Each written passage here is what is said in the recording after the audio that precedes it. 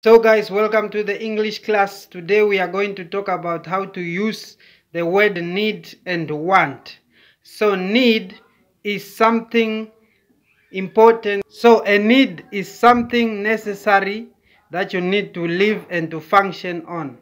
And a want is just something that can improve the quality of your life. So using this criteria, a need includes food, shelter, clothing, water, etc. And a want is just these fancy things that you want to look nice. So a want is just something that you desire, something like a car,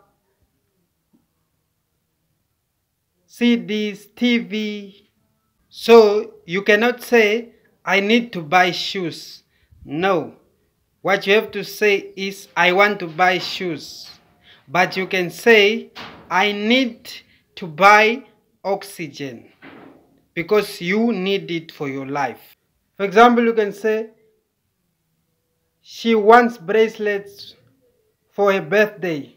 I just wanted to rest. So which means you wanted to rest, not need. But sometimes a need can be a modal verb.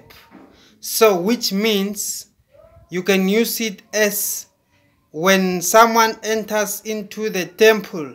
Maybe in that temple, before you enter, you should remove your shoes. It's a mandatory, it's compulsory. So you have to say you needed to take off your shoes, or you need to take off your shoes. So which means it's a modal verb.